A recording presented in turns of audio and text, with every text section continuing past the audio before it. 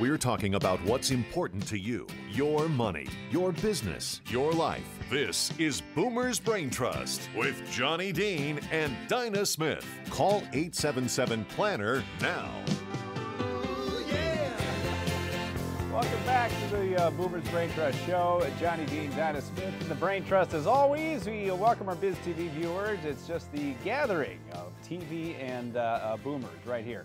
877-PLANNER is our number, PLANNER, 877-752-6637. Whole bunch of stuff to talk about this hour. We're sort of putting the show into high gear. Professor Plum stops by with the Brain Trust panel to talk about the best financial strategies you'll find and some topics you need to know about before you retire. Now, we're going to start off with the required and minimum distribution discussion that we really didn't quite get to yesterday.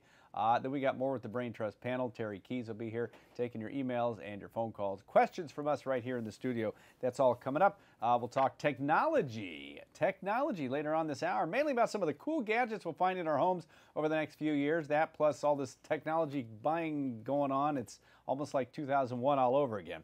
That's all just ahead of the program. But first, Dinah Smith starts off our first 5 stories of the day. Yes, sir. You know, the first of the major employment figures to be released today. It's the ADP non-farm employment change. Non-farm. Non-farm. Yeah. And it shows private sector employment rose by 179,000 jobs in May. I think Wall Street was shooting for 210,000. Morons. Yeah, well, this figure, of course, the little brother of Friday's official release. That's where analysts are hoping the U.S. economy will have added about 200,000 private sector jobs in May. So we'll see. Everything's going to shake out come Friday, and then, of course, they'll adjust it for whatever 3 or 4 seasonal times beyond that. So don't believe anything that's going to come out on Friday. Absolutely. Hospital charges in the United States have jumped 10% to treat chest pain. And that's interesting, I find. It's now, the charge to treat Medicare patients is now $18,000, $18,568. Wow. That's chest pain. That's right. Average charges for most hospitals rose less than 5% from 11 to 12, but chest pain went up 10%. I don't know how they price these things. Interesting. Now, the hospital pricing also varies. In California alone, for example, the price of treating chest pain for somebody in Sacramento is $58,988. Oh, my gosh. Los Angeles is only $11,619. That's according to fiscal. So if you're feeling chest pain and you can make it from Sacramento down to Los Angeles, actually, but the thing about Medicare is, of course, we know that they don't charge, these private insurance plans aren't charged nearly as much as you and I would be. Right. If we just wrote a check. The average Medicare payment for chest pain, $2,800 according to the data. Oh, my word. Okay, so I really dig this next story. Last week, Southwest Airlines finally announced what we've been waiting for, that passengers can now enjoy the benefits of a mobile boarding pass instead of a printed one. Good. The technology is available in all airports across the U.S., according to Southwest.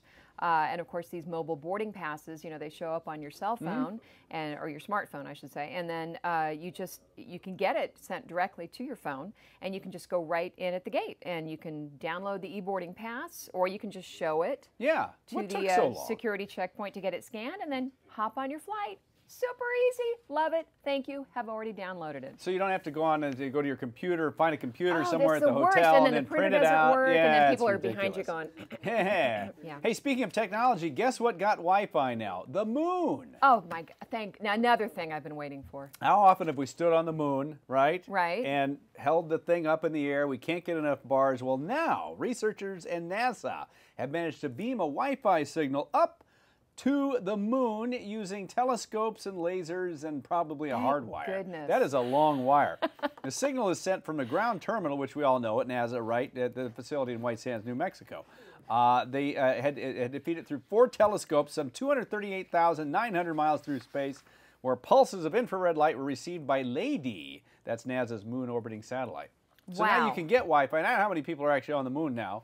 Did we leave any astronauts back then? Well, I just hope they have a cell phone. Well, it's interesting because the moon has wireless internet download speeds that actually rival some of the ones you can get here. It's true. You can get better connectivity on the moon if you happen to be there than you can in certain spots at the corner coffee shop. Oh, my gosh. That's right. Interesting. 622 megabits per second is what they're telling us. That's megabits, folks. Wow. You know how many bits that is? That is a mega. Professor Plum will be here in just a few mega seconds. 877-PLANNER. Boomer's Brain Trust continues.